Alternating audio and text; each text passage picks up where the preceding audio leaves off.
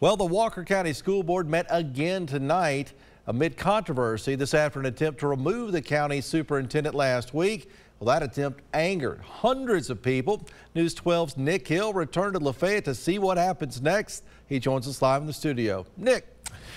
Andrew, that's an understatement. Last week, the Walker County School Board allegedly attempted to remove Superintendent Damon Raines for reasons still unclear.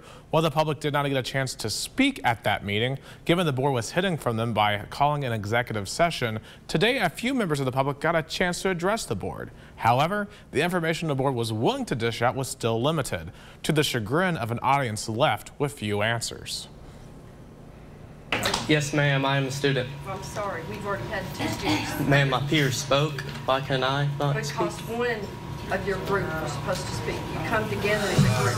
I'm sorry, I saw him told it. Perhaps one of the most contentious moments of the meeting was when a student was attempting to speak, but was shut down by the board due to their rules of how many people could speak on a given topic.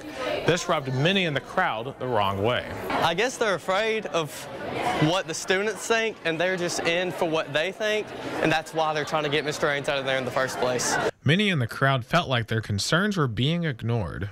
The timing of everything's very questionable. Well, you could tell by their facial expressions they didn't want to hear the things that they heard. I don't think that they have the best interest of the educators and the students of Walker County. I think that they have their own vendetta, and it's clearly showing through their actions. While the topic of the superintendent wasn't formally discussed by the board, one member made a motion related to the controversy. Tina Painter claims an uninvited attorney showed up to Friday's executive session, which was held out of public view for 2.5 hours. Mr. Meeks refused to leave until he was escorted out by 2 Lafayette police officers.